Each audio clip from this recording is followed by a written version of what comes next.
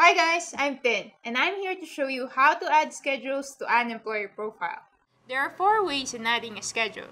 One is using the schedule template, two is using the custom scheduler, three using the schedule calendar, and lastly, using the weekly scheduler.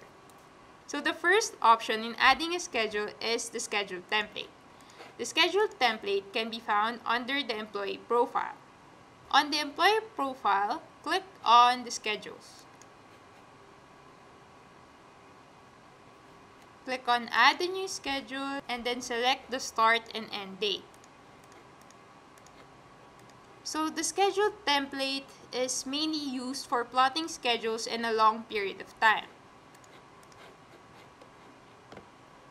On the schedule type, this is where you could select the two options for adding schedules, which is the schedule template and the custom scheduler.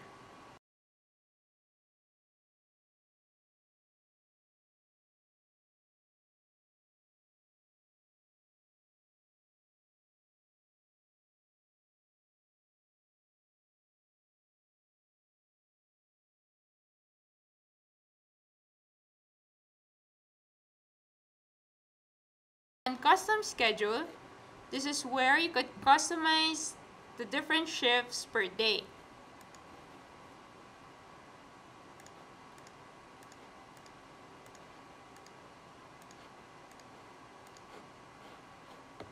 Other than that, you could also select the work sites, which is mainly used for companies who are in retail business.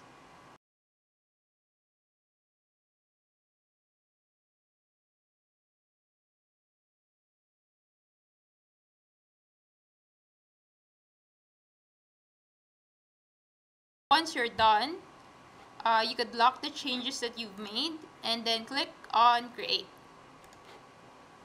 So the third option in creating schedules is by using the schedule calendar.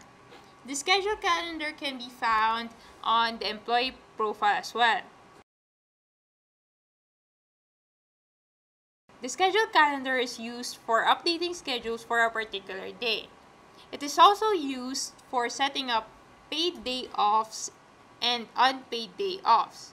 So if you want to customize a schedule, let's say the employee requested for a change of shift tomorrow, select on the day that you want to edit,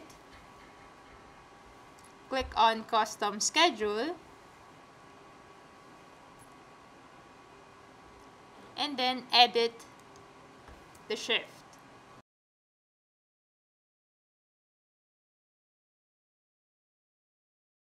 So on editing shifts, you could see here the date, the day type, the secondary day type if you need rest days, the work site, and then the shifts.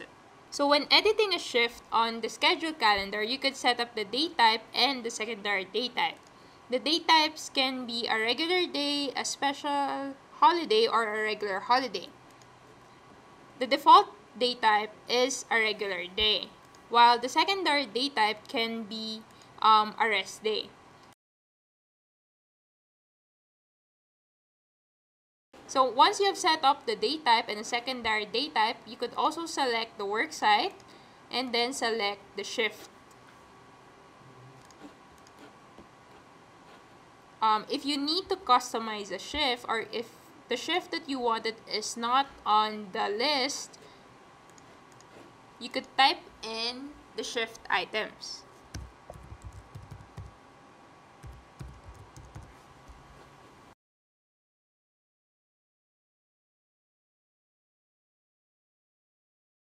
So if you go to the schedule calendar, you will notice that the schedule was updated and it turned into a green marker.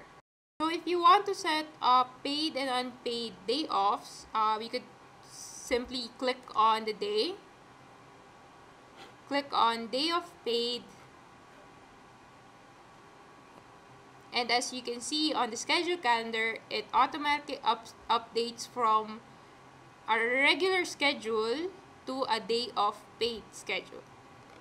Now, if you wanted to set 2 or more days for a paid day off, you could do that by selecting the checkbox, click on the Actions tab, and click on Day Off Pay.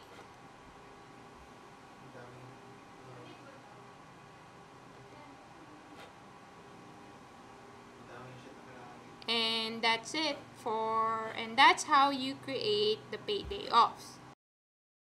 So the fourth option in adding a schedule is on the scheduling page. The scheduling page can be found under the Employees tab. So the scheduling page is usually called the weekly scheduler. As you can see, it is a weekly view of the employee schedules. So what's best about the weekly scheduler is that you could select as many days as you want and as many employees that you want to edit. Now, once you have selected the days and the employees, click on the Actions tab to either customize the schedule or set it to a paid day off. If you click on Customize Schedule, so it's basically the same thing as the schedule calendar, where you can set up the different day types, the secondary day type, the work sites, or set up a shift. Click on Done, and the system would automatically update all the shifts per day and per employee.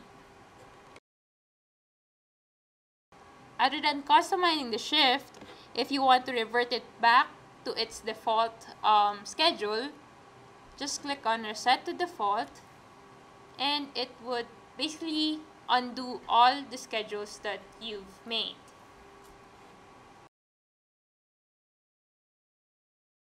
Other than customizing a shift, you could also set days to be labeled as paid day offs.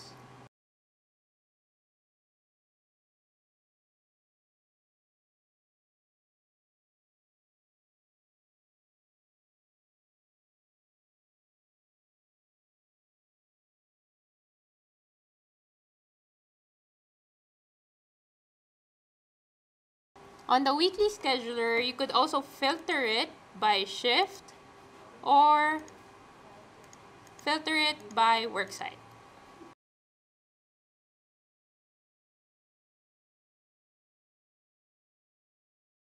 So that's how you create schedules. If you want to know more about PayrollHero, contact us at support@payrollhero.com. Thanks for watching!